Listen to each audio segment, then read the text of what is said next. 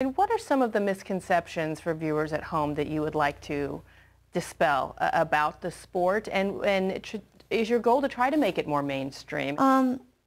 Yeah, I would like it to be more mainstream, and I think that the biggest misperception that really gets to me is that everyone's a thug and a goon in there. I mean, they're called martial artists. It's art that's happening. If you actually look at what's going on, it's all of these Olympic sports that are celebrated in one venue and villainized in another.